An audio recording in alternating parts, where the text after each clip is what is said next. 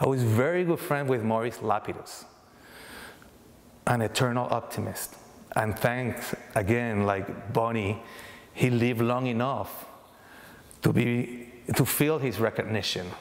He had troubles with the architects at the Bauhaus, and from Mies van der Rohe that saw him like, entertaining the masses. What are you doing, making happy places? Oh, wow. So he had the last laugh.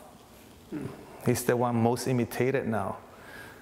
He created this place, the Fontainebleau Hilton, the Eden Rock, that I actually went in 71, 72, the first time I was in a plane from Puerto Rico, and I'll never forget. And the beauty of having your thoughts in order, I always wanted to meet him, and I did, because he was there one day, visualizing. And he used to come to Imperfect Utopia on Lincoln Road. And I would show Maurice, look at this anthology of architecture. They mention you. And he was so happy in this book of 200 pages that he had a little picture of it, and they mentioned him. There was nothing else on Maurice back then. Yo, Maurice, just live long enough. You're important. Before he knew it, he had a cult, all the artists.